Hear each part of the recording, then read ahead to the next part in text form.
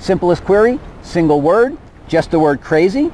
When I type the word crazy into the Google search box, it says, find me all pages where the word crazy occurs regardless of its position. Right? We're ignoring position altogether at the moment. And if you look at our index, you'll see that that appears in 1.html and 2.html. Okay, a little bit more sophisticated query, crazy space cat. If you'll remember, when you put spaces in your query, it means and. I want to find the word crazy and the word cat. But at this point, still, I'm ignoring the position of those words on the page, just any page that has both crazy and cat on it somewhere. And you see from looking at our index that only one page meets that criteria. We call that a search criteria. The criteria has to have crazy and cat. Only one page meets that criteria, and it's page 1.html.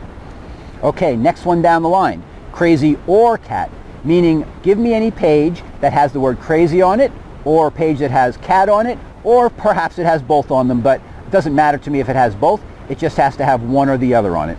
And looking at our index, we see that all three of our pages have either the word crazy or the word cat on them.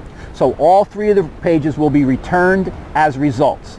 So some vocabulary here, not really important vocabulary, but I want you to have heard it.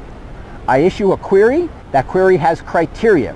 The criteria are the things the parts of the question that I'm asking. The Google search engine reads those criteria and finds web pages that match the criteria and returns them as results. Returns them as results means finds them and presents them to you. Okay? I issue a query. That query has criteria. Google looks at those criteria, finds pages that match that criteria, and then returns those pages as results.